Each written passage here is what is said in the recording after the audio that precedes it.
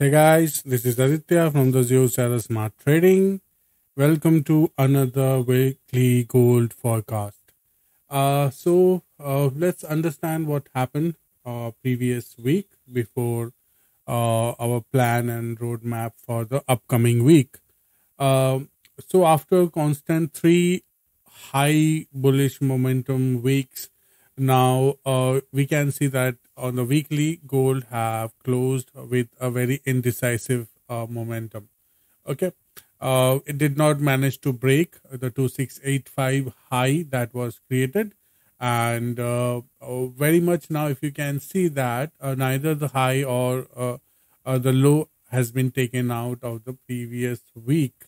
So, to have a better clarity, if you look on the daily time frame, we can see gold is now very much showing a bullish sideways. But there is something that what I'm observing right now. So we will plan our trade setups and future levels based on that. So first thing first, what we're gonna do is we're going to mark a range. So we're gonna start from the 2685 high, and we're going to consider this low, which is 2625. Okay. So now if we once we have our range marked, now we have a better idea what to observe and what not to expect. So now what I'm going to do, since we do have a bearish break of structure followed by an SBR here, but at the same time gold did not have break below the support. So I'm going to consider the daily volume level here, and the same time I'm going to mark the resistance as well. Okay, so now maybe just keep it shorter so it will be easier to mark it out, to refine it. Okay, so now we have our structure marked. We will switch to the 4 hour, and now we're going to refine and see. So now what do we see here?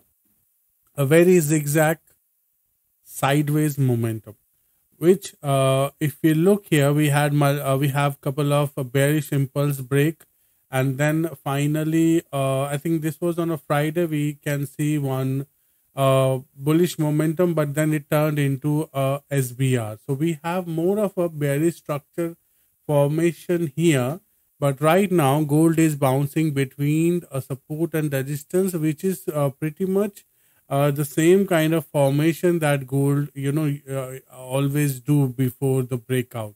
Now for how long, even you can see that this 2531 area, pretty much this kind of formation was happening, and now the only thing that we need to see for how long these bouncings are going to continue, how long this ping pong will remain on a higher time frame before we see a breakout. So now if we look, let's refine the areas on H4. Now what I prefer, that this is going to be a resistance area on H4 that gold is haven't break. You can see that there's a multiple retest of this dynamic volume zone here, and the same way what I'm looking at here, if you see that this area which is acting as a support, I think this is going to be the structure of this support. For in order to gold to break, gold must break below this. This area has to be turned into a flipped area. Then we could consider something. Okay, then we can consider a very bearish momentum and expect gold to drop. But we need to identify what are the possible areas that gold could go. So for that, we'll go on a daily, and let's look for all possible all possibilities. So first, what I'm going to do, I'm going to mark the bearish area. So if I mark the bearish area, and if I switch to 4 hour, that lead us. Let me clear this out. Okay. So now that leads us to a very choppy range here. Now you can see that if I consider the bullish daily zone, then we have this formation. Now you can see that we have a very clear zone. Let me zoom it out. Okay, so we have a very clear zone here that we can means the gold need to break the test, or if gold wants to continue moving further, then that too we can see. Let me see. So where we can go, if we can expect, I think that's going to be 2700, 2720 or 27275 mark. So that is exactly what we were expecting. For the buy side, gold could go and hit the 2700 mark. But how far the gold could drop, if it's to drop. So now which levels are actually going to be important? For I'm going to consider this as a whole range. See, okay, let's just consider this as a whole range. Now this is the range.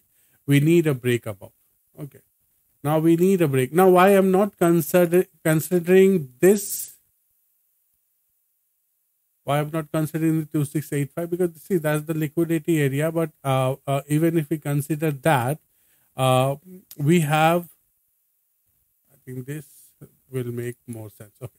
So now, why I'm not considering the 2685? Because we have new POI inside, which is here on 2675. So if the price break above this 2675, then we have a more possibility that the gold will try to continue a formation like this. Okay, so this is the buy side formation. And of course, for the sell side, gold have to give a closing below, retest, and come back to the 2600 area. So this is if we consider the sell side block, these are the levels that we get where the gold will make its next move. So I'm going to mark this as the new POI, and we have so now you can see the clean area that we have. So even if I remove the range, and if I remove the probabilities, then now you can see that we have this clear range, and we just simply need a pattern formation. Okay, so now we have a pattern formation to break the 2630. This support area, gold could drop all the way back to the 2600. If gold break above the 2675, then we can see gold reaching to the 2700 mark. But that is if we considering the bearish structure. If we consider the support, and if we switch to the level, what do we get here?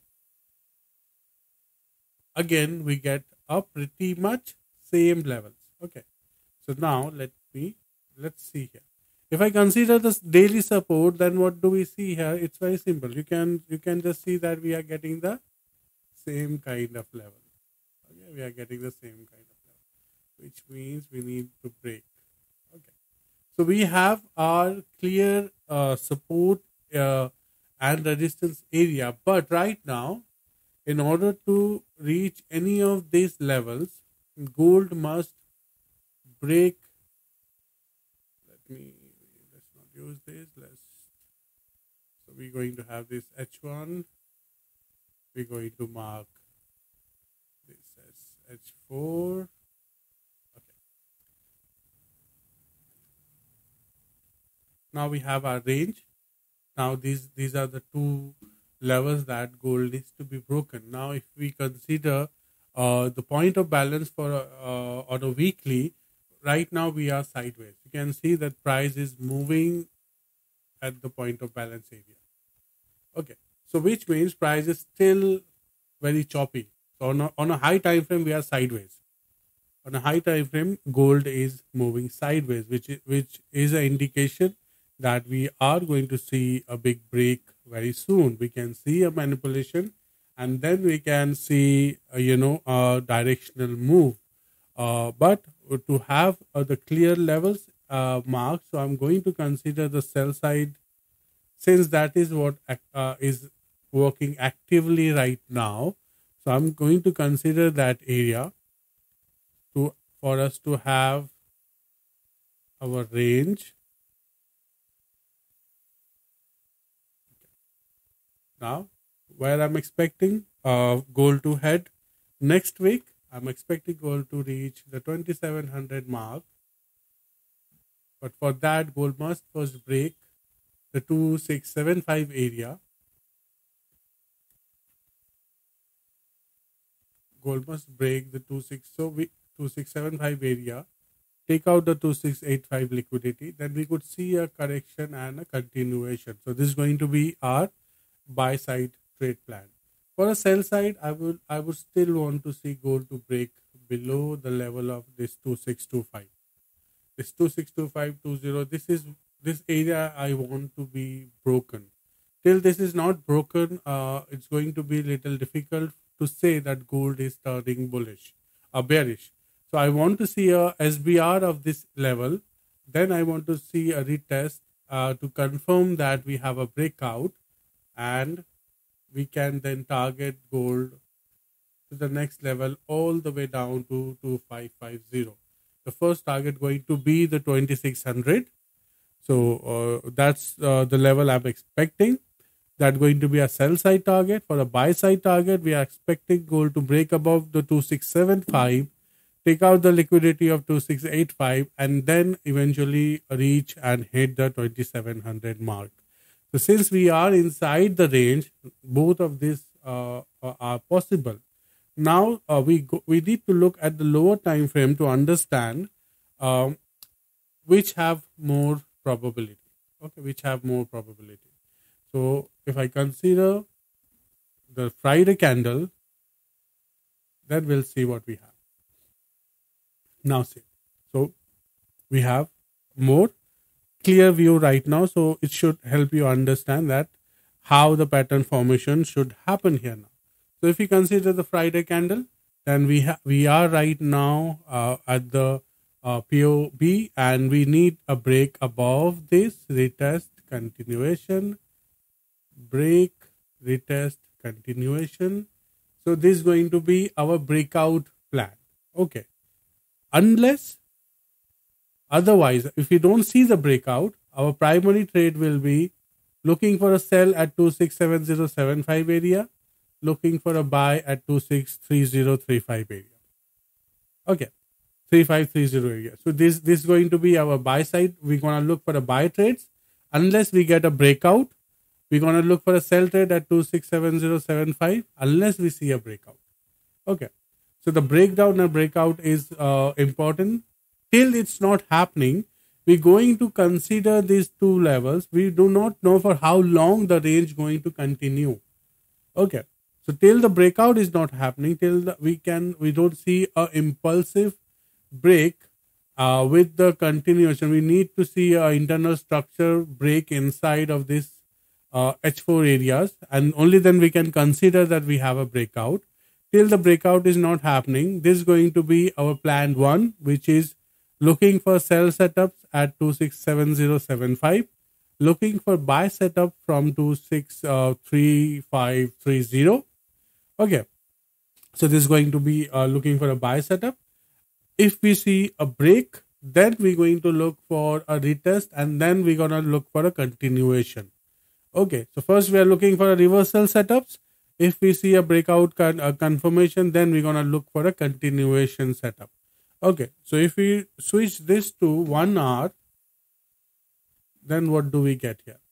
So if you look at the 1 hour, what happened on the NFP is very clear. We can see that, let me zoom out.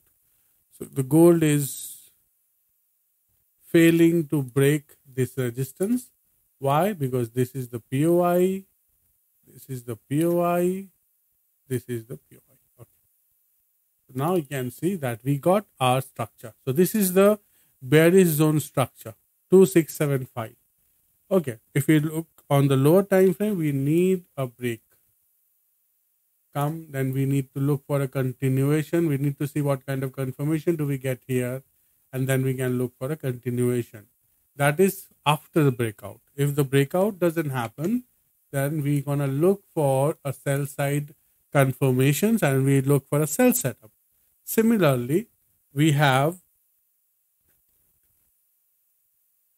a buy structure. So let me mark the buy structure. So here we have a buy structure which is not being retested. Gold only taking this structure here. Okay. So now, similarly, when the gold will head back, come down to this 263530 area, we're going to look for lower time confirmations to buy. Unless we see a breakout, then we're going to look for a retest and look for a continuation. Okay. Similarly, when the gold will reach to the 2670 area, we're going to look for the lower time frame confirmations to sell. If breakout, then we're going to wait for retest and we're going to look for a continuation. Okay. So this is going to be our plan from Monday onwards. Till these internal structures are intact, we are going to focus on the reversal pattern. So here you need to make sure that these levels are well intact. You can see that we have a strong support area here. We got a liquidity. So I think there is a possibility gold would come down once more to take out the liquidity. Okay. So whichever it was to head, I feel like these two due liquidities that are there, I feel that gold would come down to take them out. Okay, because what I feel that there is possible a good amount of liquidity is due here. So I can expect gold could surely gonna come here. Only thing that we need to see how the price will react. So we need to monitor the internal structure. So internal break of internal structure could be a sign that we're going to see. We're going to expect a breakout. Let's see. You can see that this. Okay, so you can see. So gold is kind of taking support from this internal structure. Okay.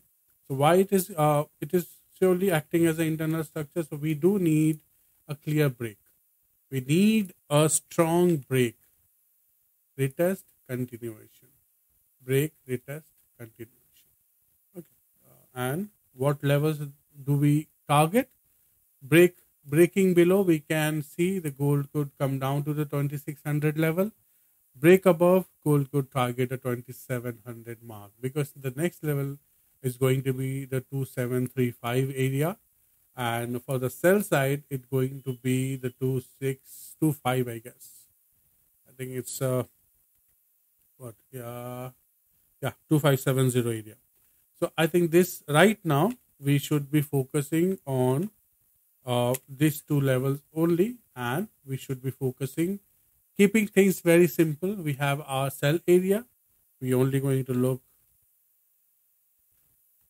look for sell or buy continuation. Okay, so this is what going to be the trade plan when the price will head here, and look for buys or sell continuation. Okay, so this is going to be our plan once the price will reach. Not much I'm looking right now inside.